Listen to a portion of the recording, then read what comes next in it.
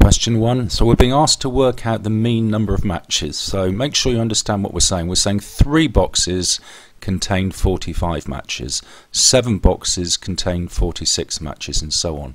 So how do we work out the mean? Well, we need the total number of matches, and we need to divide that by the number of match boxes. So the number of match boxes is easy, that's 50, so we're going to divide by 50. Now how many matches do we have in total?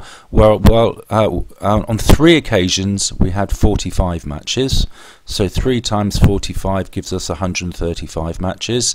On 7 occasions we had 46 matches, so multiplying that together, that alone gives us 322 matches, and so on.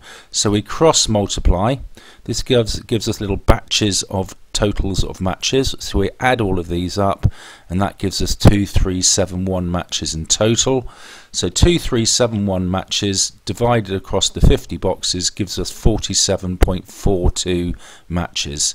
Now don't round, but you've got to give the complete answer, 47.42.